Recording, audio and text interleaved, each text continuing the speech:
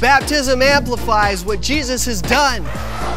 It shows people on the outside what God has done on the inside.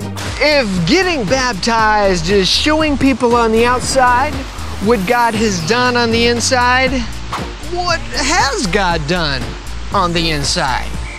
You see, when Jesus died, he was buried in a tomb and he came back to life again.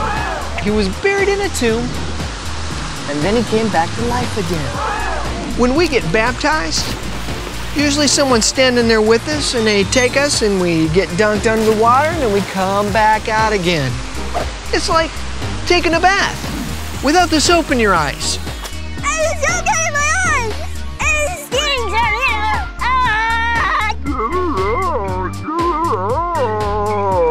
I remember one time when I was growing up, me and my two older brothers were out in the backyard playing. We were playing in the dirt, playing in the mud, getting all dirty and muddy. It was cool.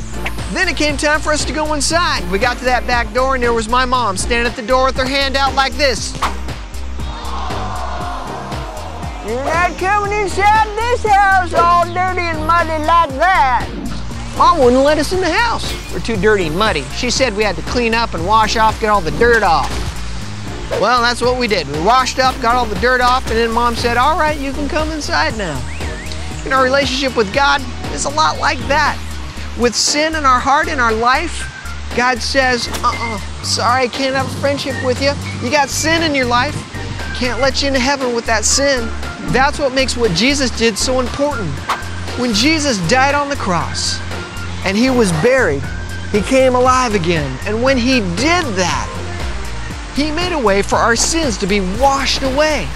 So when we get baptized, we come up, it shows people on the outside that we've invited Jesus into our life and that he's washed away our sin. Now, does getting baptized take away our sin? No. It shows people on the outside what God has done on the inside.